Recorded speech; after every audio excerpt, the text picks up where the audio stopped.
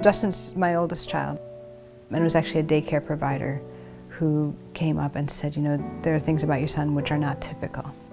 He was diagnosed with pervasive developmental delay not otherwise specified. When Justin aged out of the school system, when he turned 22, my goal for Justin was to have a meaningful thing to do during the day. But some of the things that he was doing were not as meaningful for him. And so at the end of the day, he still had a lot of sort of nervous and not always very happy energy. He started going to ServiceNet and seeing a therapist there, and it was his therapist who suggested Prospect Meadow Farm as something that Justin could do. Before the farm, I was working a few dead-end jobs just trying to make ends meet, and now I'm a professional farmer. We grew up in a small town and there are farms all around us, and growing up, one of the things that children did was to just go and visit the farm, so going to visit the cows and sitting on the tractors. And I've read a lot of books about farming. Well, I thought of working on one. Never had the opportunity until this came along. We grow vegetables. We have over 1,500 shiitake mushroom logs, and we have hundreds of animals on the farm.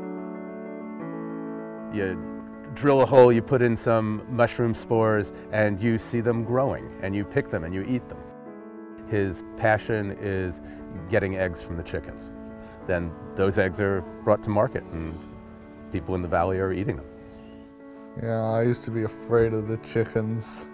Justin, as a little boy, it was difficult for him to go to the beach because he was afraid of the seagulls and he was afraid of getting pecked by the birds. I just decided one day I'm going to conquer my fear and just roll with it.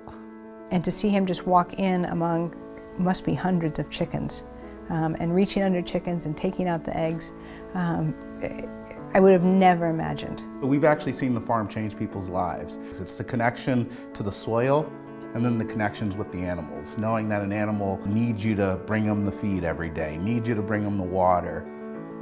I feel like everyone on the staff at Prospect Meadow Farms is willing to meet Justin where he is and help him develop the skills that he needs.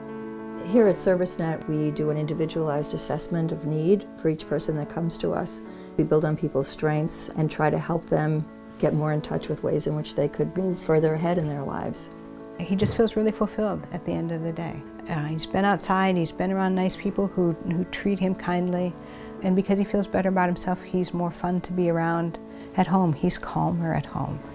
I think sometimes those of us who have regular jobs and who've always worked, we forget how important that is to our identity and to our sense of value, our sense of self-worth. The vocational services that we have on the farm are training people for real work. I'm sorry, I got a little emotional. I'm just really happy. It was great. When I got my first paycheck, it was great.